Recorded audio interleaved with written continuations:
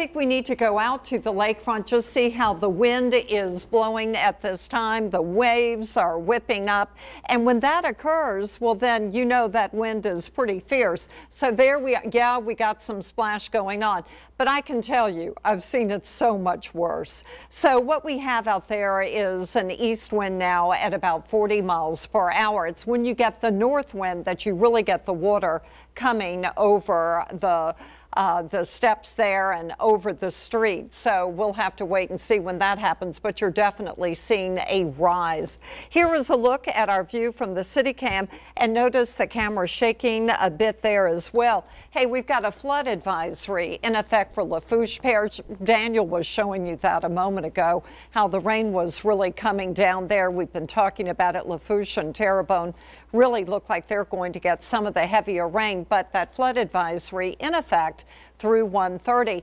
And then we've got a flood advisory as well for Livingston Parish. It's not so much from the rain, but because of that strong east wind. It's pushing water on shore. So that's in effect through 3 o'clock on Sunday for tides about 1 to 3 feet above normal. That really pushes water on the roadways right there.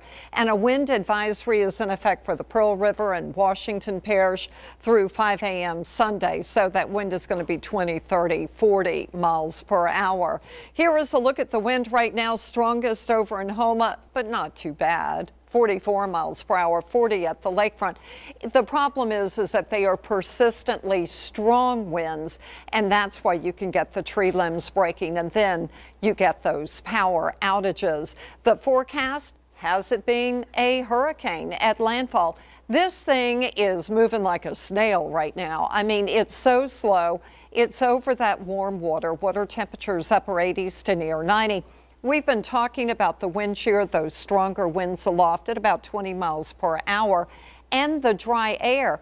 But if it moves that slowly and it can moisten up the atmosphere, well, then you do have the potential to get that locally heavy rain. Max winds now 65 miles per hour, that pressure at 993 millibars. So the hurricane warning from Intracoastal City to Grand Isle, that means hurricane force winds are possible. Here is a look at the tropical storm warning, and we're certainly seeing tropical force winds right now. Remember, I showed you 40, 44 mile per hour winds. Here is a look at the storm surge warning. That's where we've got the potential in some cases of a storm surge of 3 to 6 feet. But the best news of all is that we're not going to get that major surge up the Mississippi River. It is not forecast to crest at 19 feet. In fact, it has already crested. It's beginning to fall. Now, later on, they're going to get rain, and it'll pop up to about 17.1 and then drop. Here is a look at the storm surge for Shell Beach over to Intracoastal City, about 3 to 6 feet. Shell Beach to Biloxi, about 3 to 5 feet. For Lake Pontchartrain, the potential for 3 to 5 feet.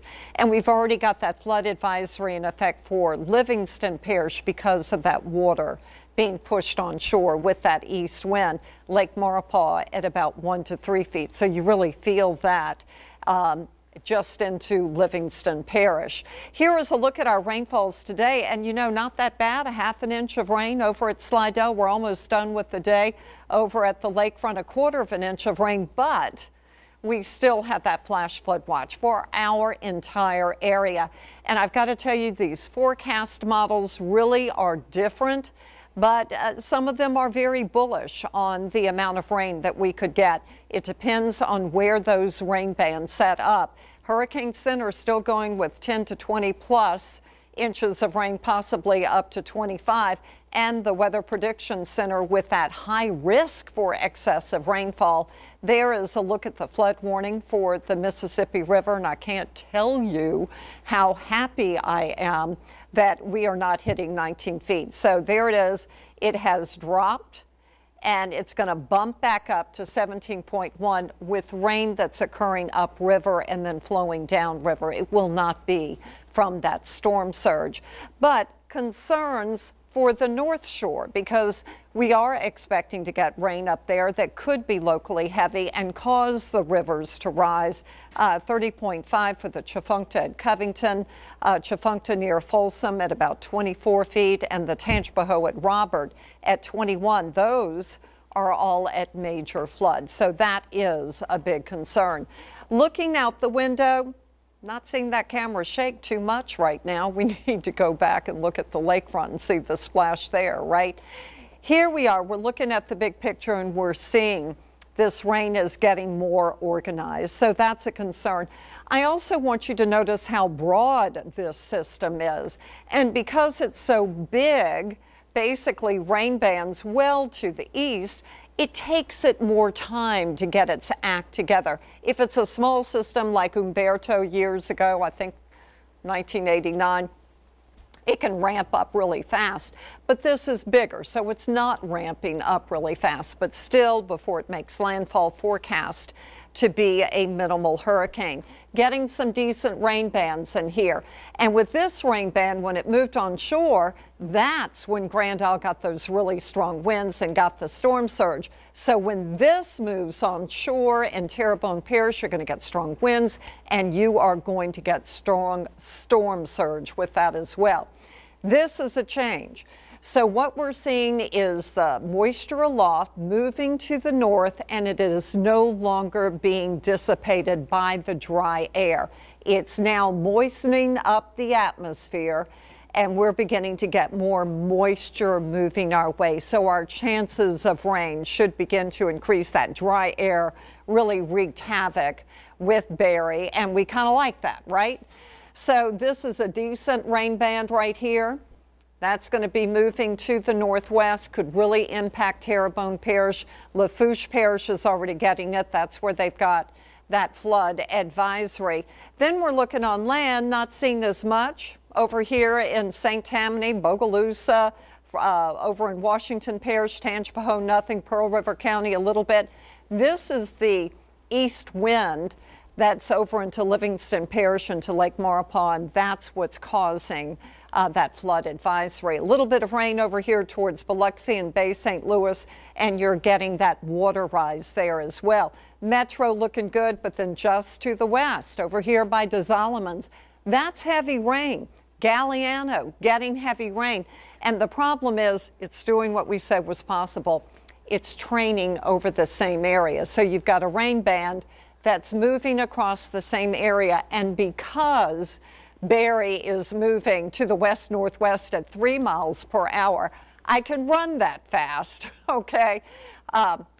You know, you're going to get these rain bands in the same places. Grand Isle has had some rain, of course, there without power, and Entergy can't get to them. The road is flooded, the winds are high, and so they're just going to have to sit tight. But they're troopers over there. I know they can handle it. There's that rain that's offshore that's going to be moving to the north into Terrebonne Parish. You can see this counterclockwise flow with the center of Barry right about in there. So the slight risk for severe storms, haven't seen any today. Slight risk as you go into Saturday, also for your Sunday. Here is a look at one of our forecast models, and it's doing a pretty good job initializing well, getting the situation correct right now. And we can see these rain bands moving to the north, but notice too, over here by Mobile Bay, they get some heavy rain according to this model. Same thing for the Mississippi Gulf Coast. Here's the lake right here, and this is noontime Saturday, and it's showing heavy rain across our area. And Terrebonne Parish, Lafourche, you are getting some heavy rain with this forecast model. So be aware of that. Then it moves off to the north, and we're still seeing that really heavy rain, not only over the metro, but a big concerns for Terrebonne Parish and, of course, St. Mary Parish as that rain ramps up. A look at our global forecast model 11. It's saying this thing is not making landfall until 11 or thereabouts, but you can see it near Marsh Island. Galliano, Grand Isle, Homa all have winds in the 60-degree range. Here we are in the afternoon. We've got 51-mile-per-hour winds right there at the airport, 55 over at Homa, 48 at Gulfport. And as you go into Saturday night, that wind is still really blowing. So that's a situation we'll have to watch with windy conditions overnight into your Sunday. And when the wind is blowing like that, you get the tree limbs knocked down, you get the power outages, and you get the roof damage. How much rain? Well, the global forecast model has us with a higher rain chance and the potential that you could get locally heavy rain. Yeah. So over towards the airport by early Sunday, you've got almost 5 inches at the airport. And watch as we go through time. This is Sunday morning. It is really adding up, and it adds up for all of us, not as much for South Mississippi. This is a look at that global forecast model, and it just kind of shows you pictorially where that heavy rain is going to be. But you see the flow of the wind, and that tells you where the water is going to go to.